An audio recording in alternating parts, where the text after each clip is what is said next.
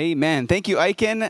My name is Joel, and today I have a shorter message for you because we got some kids in the house. Can I hear the kids scream? If you're a kid, tell me that you're here. Scream really loud. Yes. Moms and dads, I am going to make this fairly brief, but also I hope that you'll hear me out just for a few minutes, because the beauty of the gospel, the good news of Jesus, is that in some ways it is a kiddie pool that a kid can wade into and understand. Even a 3 or 4 or 5 or 6-year-old can understand the good news of Jesus. And yet at the same time, it's like Lake Tahoe. Jeff, am I right? It's like the deepest lake in the world, and a theologian can drown in it. So for 10 minutes, I just want to tell you about this good news of Jesus. And I hope that wherever you're at on your spiritual journey, that you'll hear me out, and you'll ask the Lord a couple questions even as we close today, as I give you some space to do that. So we're in this series in Moses, and we're in week 4 of 6, so we've got 2 more weeks to go. And I got really excited this week because, it's Church at the Creek, so we usually kind of have this as a service that's separate, that's outside of a series. But today we thought, man, let's just make it a part of the series. When Moses, one of the most impactful things that Moses did was in Exodus chapter 19. And even if you haven't been in church or been around church very much, you've probably heard of something called the 10 Commandments, right? Do not kill, do not lie, do not steal. My favorite, obey your parents. And Moses comes down from Mount Sinai with the 10 Commandments. But did you know that those weren't the only 10? There were actually 613 different commandments that Moses came down and gave to the people of Israel. Moses goes up on Mount Sinai. He is the mediator between God and his people at this time. And Moses goes up and down and up and down and up and down this mountain, speaking for God to the people, and then for the people to God. The people, everybody else, is not even allowed to step foot on the side of the mountain because God is too holy and he is on top, and there's this cloud that engulfs the top of the mountain. But Moses, for some reason, God chooses Moses to be this person that can go up and down and up and down. And he comes down and he gives people the law. And starting in Exodus chapter 19 and all the way through the book of Leviticus, this is the law that Moses gives to the people. And if you've ever tried to read the Bible in a year, you get to the end of January. You started on January 1st. In Exodus chapter 19 through Leviticus is probably where you stopped, because it gets pretty wild. And it's like, man, there's a lot of talk about the tassels on my robe and the pigeons I'm supposed to kill. And it is elaborate and detailed and certainly unique.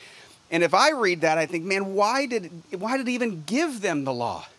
Why were there so many rules? And here's why. This is why Moses gave the law. He gave the law to show these people the gap between where they were and the holiness of God. That's why he gave it. He gave it to expose them.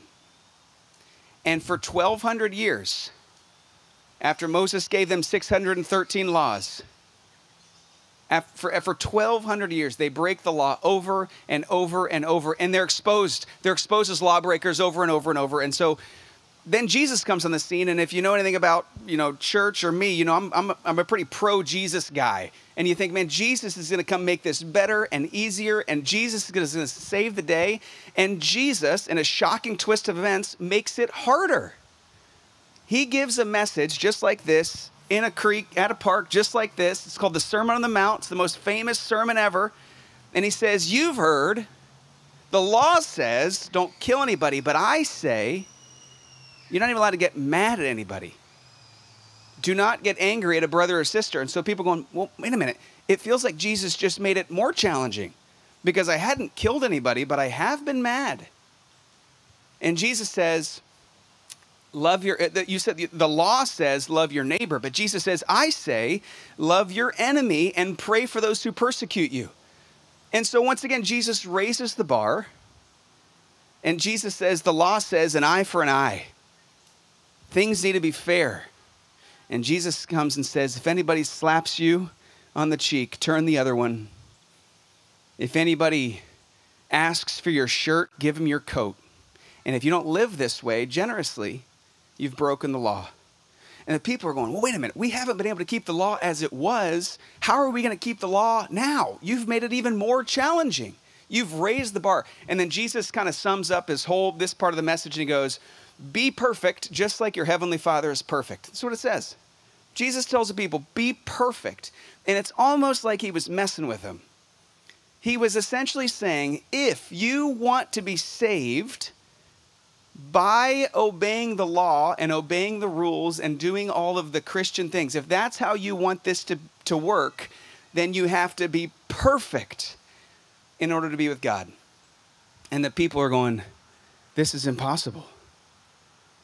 You guys see, the law was given and then Jesus raised the bar. And here's why. He wanted to show you the gap between us and holiness. There's a verse in Romans chapter 3 that I want to read you.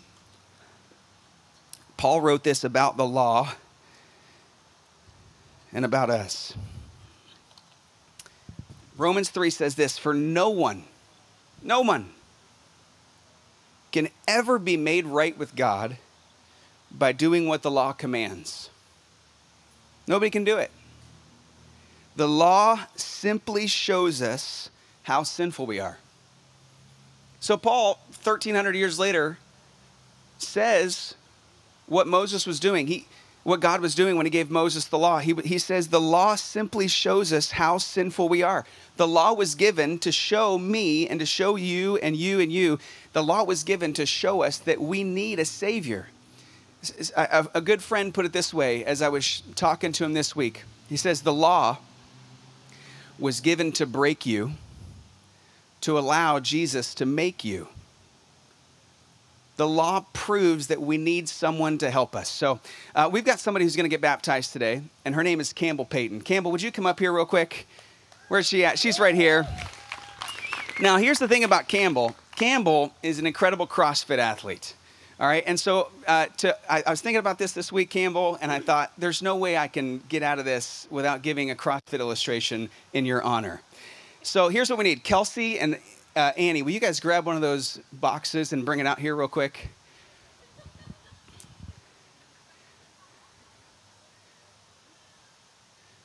Just one of them. Yeah, that'd be great. Thank you. Come on down here. So, Campbell, you ever done a box jump? Yeah, she's done a box jump, probably like a million of them. And so this is, let's turn it over on its side. How many inches high is that one? I think it's maybe 24. We need to get a nice base, Annie. Here we go. Perfect. Oh, yeah. All right, Campbell, here's what we need to do. I need you to demonstrate for all these people how to do a box jump. You're not warmed up. Don't pull anything. You're young. You'll be fine. All right. So you're going to use your arms? Yeah, all the way on top, and make sure your feet go right there in the middle. I don't want you to fall, and that would be embarrassing for everybody, especially you. All right. Boom. Give it up for Campbell Payton. Are you kidding me? Campbell, this, while you might think it is a rogue box, for the point of this illustration, this is the law. And on top of it is holiness and the ability to be in the presence of God. It's a relationship with God. But the way this works is that, when you jumped up there and everybody clapped, that probably made you feel good because you did it. You earned it. You got on top of it. But the problem with this way of thinking is if you look at the law in the Old Testament and then what Jesus kind of added to it, and you look at the Bible as a whole, it's like it's not just one box, it's 613. So just for the sake of illustration, Jared and Kelsey and Carly and Annie, will you guys bring up those other two for me real quick? We're going to see what Campbell's got. You guys think she can do it? Yeah. Let's stack them on top of each other and see how high you can jump. This is going to be awesome. Come on down. Yeah, we'll just put it right on top. Campbell, she's pretty incredible, so we should be fine.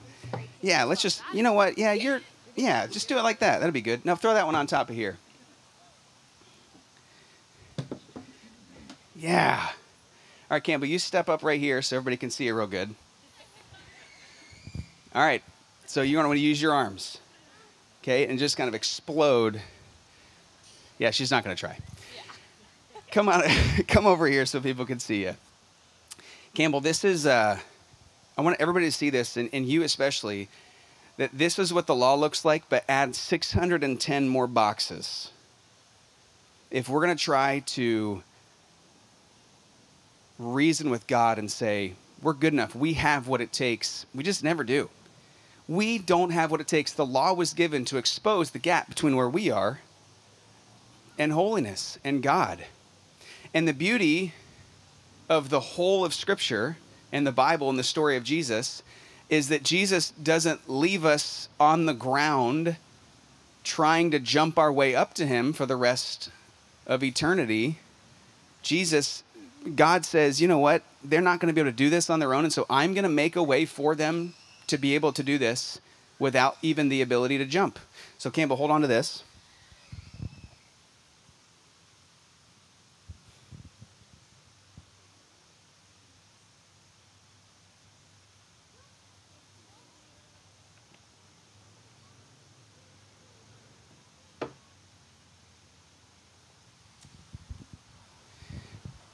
So what Jesus did was he came onto the scene and he essentially said, nobody is going to have the ability to get with God on their own strength, on their own merit, on their own church attendance, on their own community group, on their own volunteer hours, on their own efforts. Nobody's going to be able to jump that high, but I'm going to make a way for them. And so Jesus Christ came, lived a perfect life, died on the cross, rose again, and essentially said, whoever believes in me can be back with God forever. And so rather than trusting in Campbell's jumping ability, Campbell Payton has chosen to trust in Christ instead. I mean, everybody knows, Campbell, your friends are right here, right? This is the whole the Young Life crew up here, over here. You guys know, has Campbell kept all of the law? Has she ever made a mistake? Yeah, and she will, and you will for the rest of your life. Campbell is not trusting in her jumping ability, her ability to do the right thing all the time. Campbell is trusting that Christ did the right thing for her. So Campbell's not getting baptized because she's sinless or even that she sins less. She's getting baptized because Jesus paid it all. And here's what I'll say to everybody else. If you'll give me like 45 more seconds. If I were to ask you, how is your relationship with God going? And if you would say something other than really, really good, if your answer, if you were honest, was like, not so good. I want it to be good, not great right now. I would propose, just try this on for size, that you think, at least in the moment, that your relationship with God is really hinging on how good you're doing for him. And maybe if I say, how's your relationship with God? And you go, not so good, you immediately start thinking about the things that you wish you were doing better. That's not the gospel. The gospel is that when I say, how's your relationship with God? The first thing you think of is the person and the sacrifice of Jesus Christ and what he did for you. So maybe the best way to ask it is, recently, have you been thinking more about what you're doing for God or what God did for you? Are you thinking more about what you're doing for Jesus or what Jesus did for you? A mark of spiritual and Christian maturity is that you begin to think less and less about what you're doing for God, and you think more and more about what God did for you. And so when someone asks you, how are you doing? How's your relationship with God? You're able to say something along the lines of, I just can't believe he did that for me. The only way to this perfect relationship with God is through Jesus. And so I'm just swimming in the grace and enjoying every day and trying to follow him as best as I can. But at the end of the day, I'm good, not because of me, but because of him. And one last thing. What's so cool about this, even if this thing was 613 boxes high, what's so cool about this is that God never lowered the standard. He remains holy, always has been, always will be. He never lowered the standard. He never said, well, fine, since they can't pull that off, I guess I'll just let them be with me even though they're not forgiven for their sins. He said, no, I'm going to keep the standard. So it shows us how holy he is, but it also shows us how good he is, that despite the fact that this thing is unattainable in our own strength, perfection is not possible in the human life. it also shows us how good he is by making a way back. Amen? That is the gospel. It is not what we do for him, but what he did for us. So Campbell, you can come all the way out here in front of your boxes now. Guys, Campbell is just briefly, I got to hear this story on Wednesday, and I thought, there's no way that I can rob our church of getting to hear this part of the story. So Campbell's going to share just a few things that have led her to want to be baptized today, and tell you all that she trusts in Jesus and not her ability to follow the 10 Commandments. So Campbell, take us away. Hi, I'm Campbell. I want to tell you a little bit about my story. I am here today to renew my relationship with the Lord, and a lot of people, when they're getting baptized, I've heard them say, I'm here to give my life to the Lord, and you're probably wondering why I'm not saying that, and the reason that I'm not saying that is because I've actually been baptized twice in my life. And yes, I am very young, but I was once baptized when I was a baby, and then I got baptized again when I was in 4th grade, and it was after I had gotten back that summer from church camp. And the reason that I got baptized, when I was able to understand who the Lord was and that he was going to work in my life, I wanted to make the commitment that he was going to stay in my life. And the Lord has been continuously working in my life. I just don't believe that I was able to see it until a few months ago, honestly. I have been a believer in the Lord since I was a kid, and I do continue to believe that he is my Lord and my Savior, and I'm just overjoyed with the fact that he is my Lord and he is my Savior. About a month ago, I had asked my mom when Church at the Creek was, because I always love this service, and I've been going to Three Creeks for about 3 years now, and every year my family and I have had the opportunity to come. And I was just interested in when it was because I was going to want to come, and so I asked my mom, and she was like, I'm not sure. We'll have to ask Joel at the next church service. And so 2 weeks down the road, I was just sitting in the sanctuary, and Joel and Morgan were up on stage, and they had announced that we would have Church at the Creek in about 3 weeks. So 2 weeks go by, and Kendall got baptized about, I'd say 2 weeks ago? 2 weeks ago, right? And I had been praying about it since I had asked my mom if we were going to get baptized. If there's going to be a baptism. And I had just asked the Lord what he was wanting to do in my life. Not even if it was baptism, but just if it was wanting to work in my life in a certain way. And I really wanted to have an idea of who he was and what he was doing in my life. And so when Kendall got baptized, I had been praying about it, and I was like, okay, this is really cool. Like, her story is amazing, and I was really inspired by it, and I wanted to continue to pray about it, but I started to continue to pray about baptism, like specifically baptism. And again, I didn't know if that was what the Lord was wanting to do in my life, but I just trusted him, and that was my main thing, is I didn't believe that I was trusting him before that. I was kind of just going with, oh, that's what the Lord would want to do, but I wasn't actually like speaking to him about it. And so I continued to pray about it, and this past Monday, I had the opportunity to go to a Young Life small group, and I wasn't able to make it to church last Sunday, so I was going to listen to the podcast online. And I decided that I was going to listen to it on my way to the small group on Monday. And so I started to listen to it, and I was in the car, and I just prayed that the Lord would speak to me in a way that I would be able to hear him.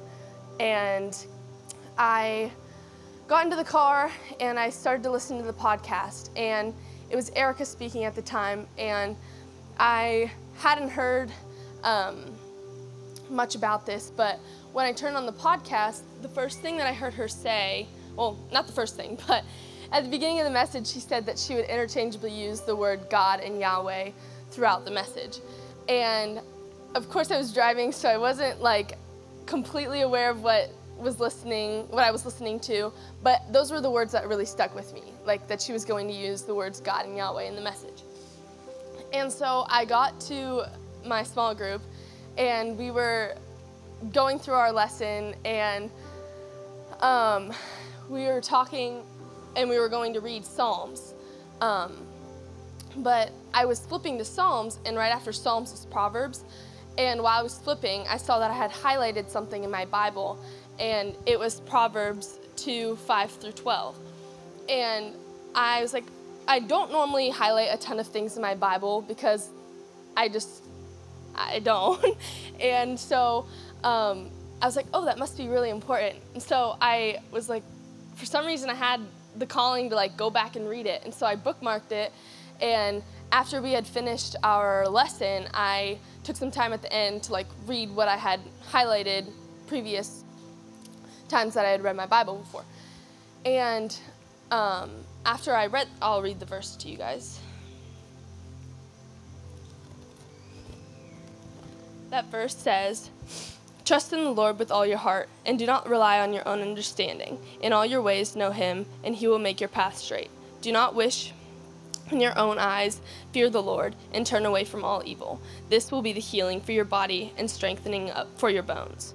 Honor the Lord with your possessions, and with the first produce of your entire harvest. Your barns will be completely filled, and your vats will overflow with new wine.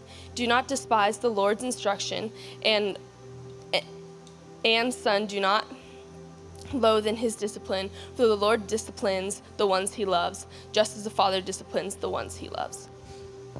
So after I read that, I didn't do much thinking about what it meant.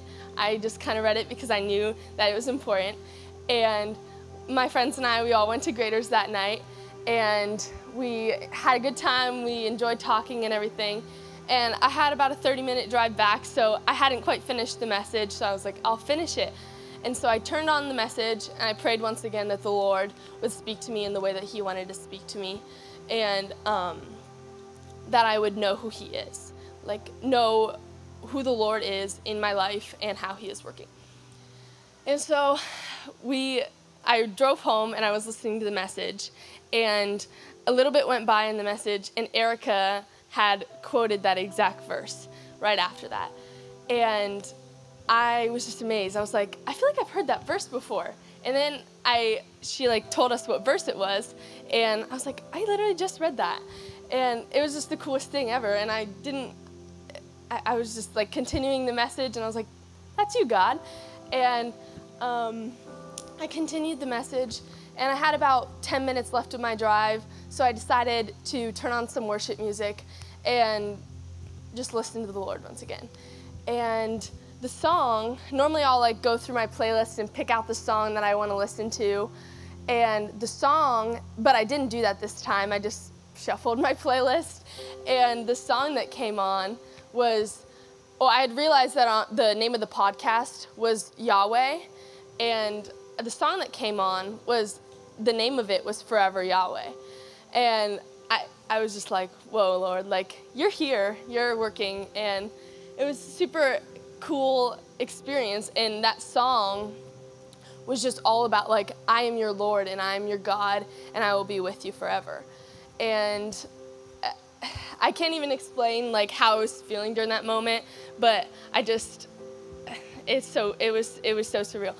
And so I continued on throughout that day, and that was in the evening. And then the next day I was going to text Joel and just ask him like, hey, would you be willing to talk about baptism some more?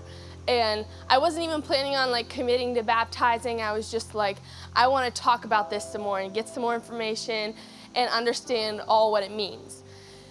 And so we continued, and I continued throughout that day, and Joel was like, hey, would you want to call me later?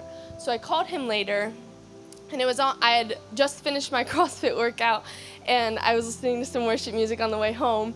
And the song that came on was Waters Wild. And in that song, it said, today is the day that you will be baptized.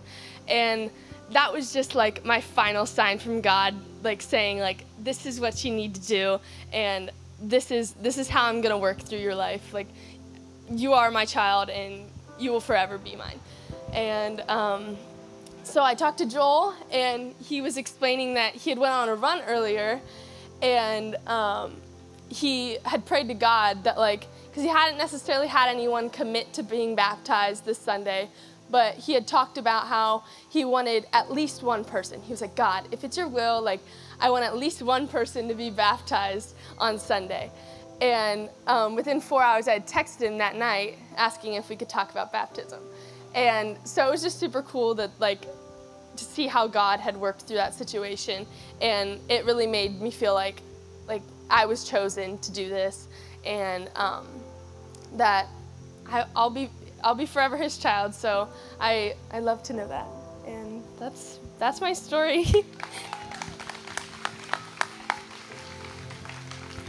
I just think that the sensitivity that Campbell has to the Spirit of God is so cool.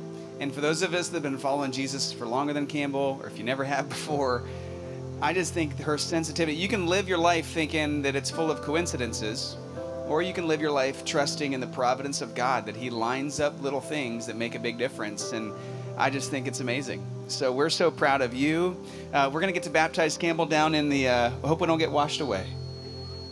Water is wild. The water is wild. It's true. And we're gonna baptize Campbell down there. So in a minute, we're all gonna stand up and go down there and watch it and celebrate. Let me just make sure we're on the same page. Baptism is something that somebody does to tell everybody that's watching that they're a follower of Jesus, that they trust in the cross, not in their jumping ability.